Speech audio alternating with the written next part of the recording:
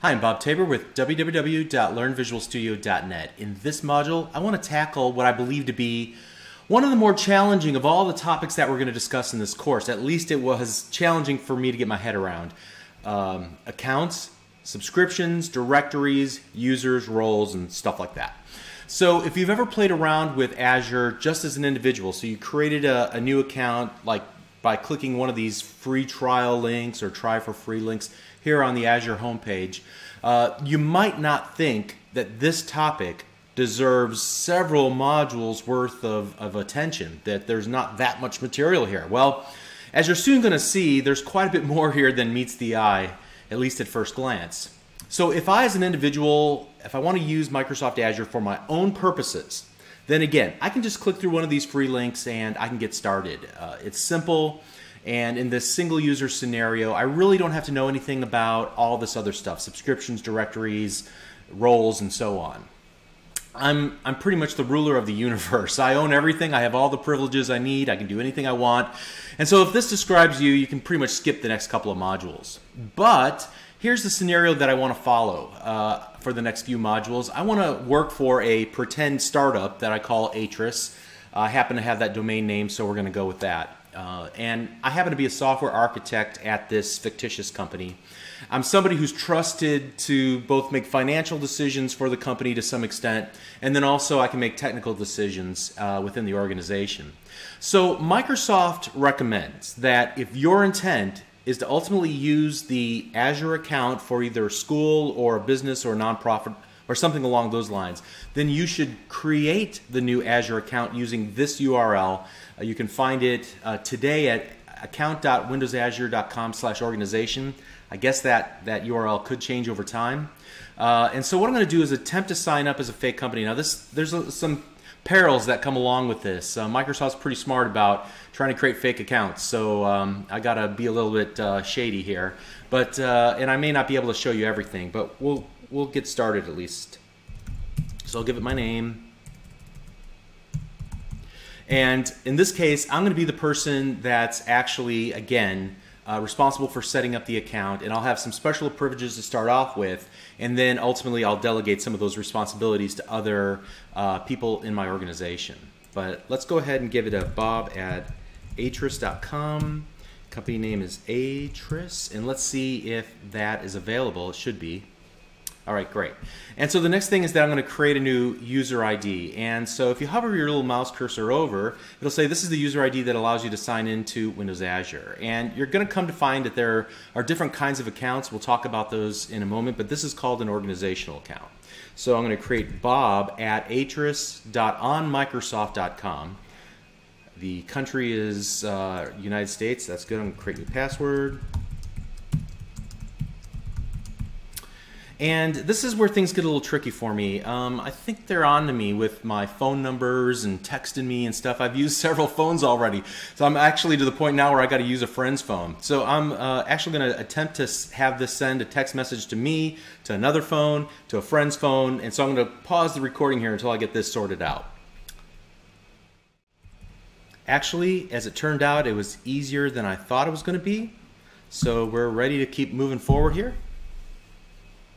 The next thing I'm going to need to do is give it some financial information to create the account. So let me get my credit card out here and get that rolling.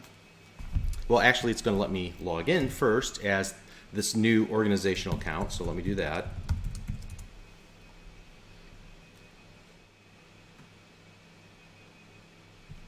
All right, and now it's going to ask for some financial information. I'll go ahead.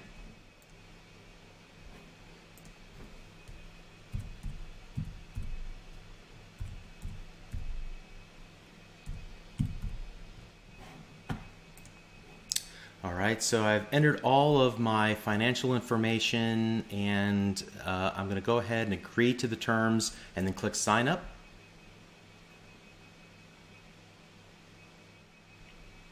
Okay, and after a moment or so, we wind up here at what's called the Account Center, and this is really the first spot where things kind of get a little confusing. There are actually three different types of accounts that we're talking about whenever we're setting up Azure.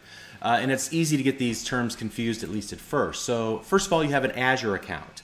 This is kind of the umbrella for everything that you're going to do inside of Azure. So just to kind of provide an analogy here that I'll use throughout a couple of modules. If you think of Azure as a downtown office park, all right, so think about the city that you live closest to. In downtown, there's a bunch of buildings that are all occupied by companies. Well, Atris, my company, is about to lease an entire building. Okay, and so only Atris employees are going to be able to enter that building and to do their work. And so that's analogous to what I'm doing here. I'm leasing a building or an account from Microsoft, this Azure account. So I'm going to extend that analogy a little bit further a little bit later. But this is essentially the umbrella that owns everything. And then there's the Microsoft account, and this is what was formerly called a live ID. Some call it an Exchange ID or an Exchange email address. If you have a hotmail.com account or an outlook.com account, that's your Microsoft ID. It's possible that you have a couple of different Microsoft IDs. It's a personal account, and it's not associated with Azure or any other company. It just identifies one person, me, to Microsoft.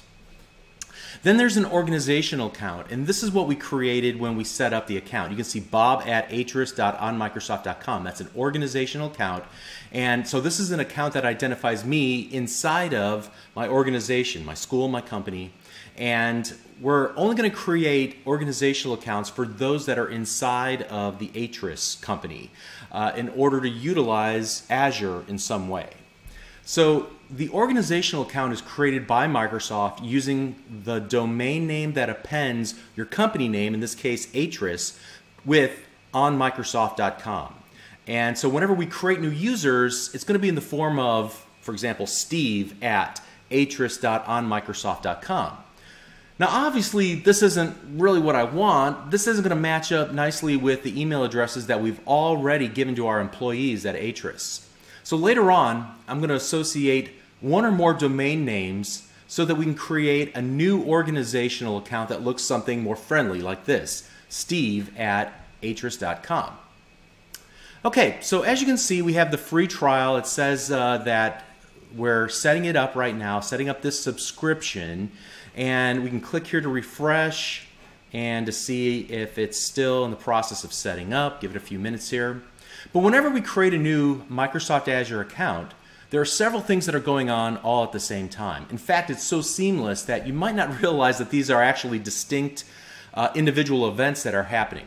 So first of all, there's an organizational account that's created called bob@atris.onmicrosoft.com. Great. The next thing that it's going to happen is that it's going to create the Azure account. Remember, it's the umbrella account for everything else, and then it's going to associate bob@atris.onmicrosoft.com with that new Azure account. And it's going to make bob@atris.onmicrosoft.com the account administrator. Now basically, this means that I'm the only one that can set up additional subscriptions, the only one that can touch billing for this particular account.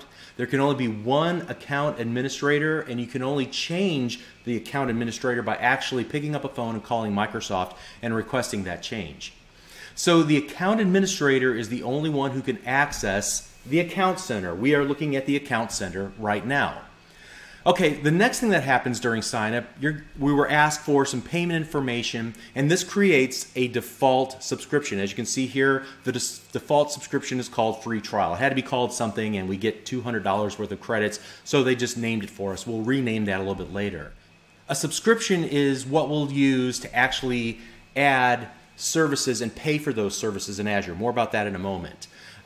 So not only does it create the default subscription, but it also associates my organizational account, bob@atris.onmicrosoft.com, and it gives me a role on that subscription called the service administrator. Now this means that as the service administrator, I can add Azure services. So I can provision new virtual machines, I can add new storage accounts, I can deploy or I can add Azure websites, and there can only be one service administrator for the subscription.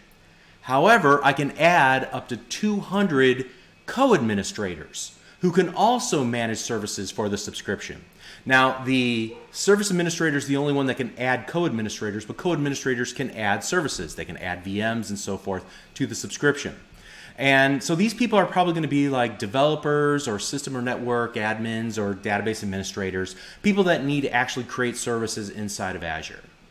Now, I can change the service administrator for a subscription, but it has to be changed to a Microsoft account. Remember, live ID, an Outlook.com address, Hotmail.com, something like that. You cannot change it to an organizational account. And I think this has something to do with the fact that an organizational account can be easily deleted, and that would leave the subscription without a service administrator, and that would be really bad. So we will take a look at how to do that a little bit later in another module, but essentially all you need to do is edit the subscription details as the account administrator in order to change the service administrator for any subscription. Whew. Okay, let's move on here. I'm going to move on now away from the Account Center and on to the Management portal. So I'm going to click the little portal link in the upper right-hand corner, and we're going to continue to talk about what happens whenever we actually set up a new organizational account, an organizational Azure account. We've already talked about several things, but there's one last thing that happens, and let me just go ahead and click through this welcome wizard. Okay, the little tour, that's nice. Let's shut that down. And now let's go all the way down to the bottom here where it says Active Directory. So the final thing that happens is that a new Azure Active Directory will be created. Now from now on, I'm just going to call this a directory. Or if I just call it a directory, this is what I mean. And then furthermore, my organizational account, again, bob@atris.onmicrosoft.com, will be set as the global administrator. You can see that set right there. He's going to be the global administrator on the directory. In other words, this means that bob@atris.onmicrosoft.com owns this directory. And I'm going to talk about the significance of the directory in just a little bit. So, just like there was a difference between the types of accounts that you'll be working with, the Azure account, Microsoft account, and organizational account, there are roles that can be assigned to a user in two different kinds of roles. There are subscription roles, or in other words, subscription administrators. And then there are directory roles, or directory administrators. So a subscription administrator deals with the subscription as a whole. As I said a little bit earlier, they basically deal with adding and removing services in the subscription. I need a new virtual machine, I need a new storage account, whatever the case might be. That is the domain of the subscription role. The directory role, or the directory administrator, deals with a single directory. In this case, we have a directory called Atris. It happens to be the default directory. It happens to be named after our company. We can change the name of the directory if we want to. Talk about that more later. Don't worry, I'll explain. But basically, the directory administrators will only deal with a specific directory. So if you're already familiar with what a directory service does or what Active Directory does, then you're going to understand the basic purpose of the directory. We're going to spend an entire module on the different roles that can be assigned to a user inside of a directory. But for now, I want to revisit some of the core ideas that we've just introduced. Specifically, we'll start with subscriptions. And a subscription is basically a method of payment. So let's go back to View My Bill. This will put us back into the Account Center. So a subscription is basically a method of payment for a given set of services. All right. So every time that you add a new Azure service, whether that's hosting a website, adding a virtual machine, whatever the case might be, it's going to be associated with one subscription. In this case, we only have one subscription, so anything we add will be added to this free trial subscription. But subscriptions, if you add multiple subscriptions, they're going to allow you to keep track of the usage and the spending associated with different projects or different departments. So you can use a different payment method for each subscription if you want to, or you can use the same payment method for all of the subscriptions. So for example, a different department within an organization, let's say it's the marketing department versus the sales department versus the IT operations department, they could pay using a different company credit card, or they could use the same company credit card, but ultimately it will allow them to track how much of their budget they're burning by having all their services separated or segmented by their department. Of course, we could do this by project as well. If we have several large projects in the organization, whose budget does this particular service hit? All right. So the beauty of having one account with multiple subscriptions is that they can all be managed by one common set of trusted administrators. So to extend the analogy that I gave a little bit ago, an Azure account is like a building inside of a downtown office park, right? So, and you can think of a subscription as just one floor in that building that's devoted to a specific department. So the sales department's on the second floor, the marketing department's on the third floor, the IT operations department is on the fourth floor, and so on. So it's where employees work together on projects. One building, multiple floors, each floor representing a department, all right? So just to be clear, there's nothing stopping one company, one organization from having multiple Azure accounts, each Azure account with just one subscription. However, it's generally a better idea to create multiple subscriptions inside of a single account like we'll do, because it's going to help reduce the administrative complexity a little bit. All right, so let's recap, and we'll come back and add on to this example in future modules. But there's several key ideas that we went through in this module. First of all, an Azure account is a container of subscriptions created by an individual, whether on behalf of himself or on behalf of the organization. And the person who creates the Azure account essentially owns the account and owns the default subscription and owns the default directory. He has the ability at this point to do anything he wants to inside of Azure, but eventually he'll wind up delegating responsibilities to different individuals within the organization. An Azure subscription allows an organization to pay for Azure services. A single organization can have multiple subscriptions so that it can track the usage or even use different payment methods for a given department or a given project. Okay, so next up we're going to talk about directories and how they're related to subscriptions. We'll see you there. Thanks.